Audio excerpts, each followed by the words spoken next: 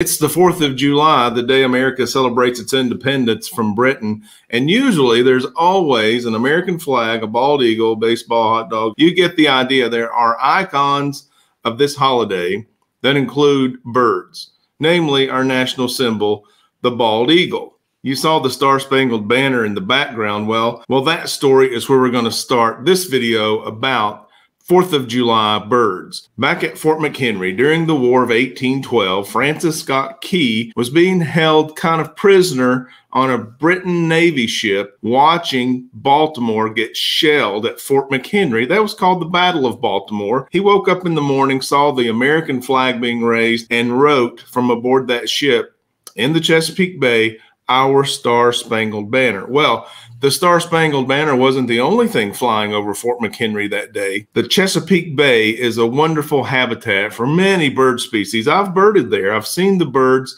on the Chesapeake Bay, as well as the common land birds in the fort itself. The Battle of Baltimore took place about the middle of September 1814, and we've got some bird data from eBird about what birds may be common at Fort McHenry in September. Here's a short list: ring-billed gull, black-backed gull, rock pigeon, mourning dove, Caspian tern, least tern, Forster's tern, double-crested cormorant, great blue heron, osprey. You get the idea. Those birds were part of the Battle of Baltimore too. Although the bald eagle wasn't mentioned during the writing of the Star-Spangled Banner history, it is our national symbol. And that happened when the Continental Congress approved the seal of the United States, including the eagle. That was June 20th, 1782, just a few years after we'd established our independence in 1776. That's what we're celebrating on the 4th of July. It actually happened on July the 2nd. While I'm talking about these birds that were prominent in American history, let's not forget the turkey.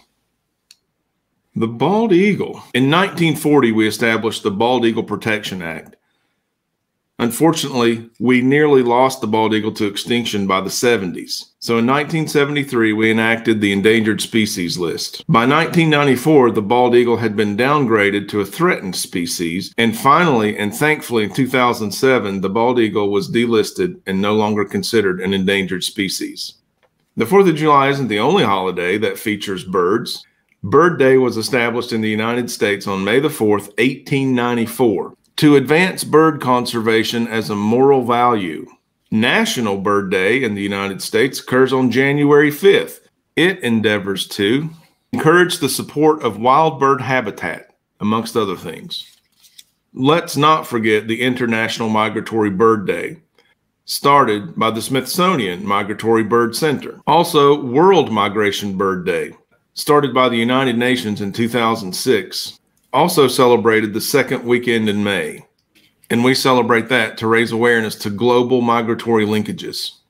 Celebrations that highlight and feature birds like these and this YouTube channel hope to reach millions of people with the idea you can learn new information about birds and their habitats and enjoy that information as a quality of life enhancement.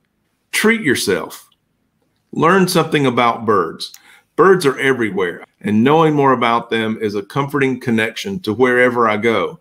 As a matter of fact, now I kind of follow the birds. I go where I know I can find birds. Some new birds I've never seen before. Some are like old friends, but learning the names of birds have really increased my relationship and connection with them. I think it'll do the same for you. Check out some more videos on this channel about how you can start learning to identify birds and travel along with us. We're going to be dropping videos on this channel from time to time, blogging our bird travel. If there are bird holidays that I've left off this list, leave me a comment below. I'd like to know about them, and I hope you'll study the ones I've mentioned. In the meantime, why don't you enjoy these clips of some of the birds we've seen while we've been out and about and some cool music. I'll see you on the next one. If you like this video, be sure and hit the thumbs up. And if this is the type of channel that you'd like to stay in touch with, why don't you hit that subscribe button? It really helps promote the channel, and it's much appreciated. We've got lots of stuff in the pipeline, lots of trips on the calendar. I can't wait to share them with you. I hope you'll stick around. National Sparrow Day?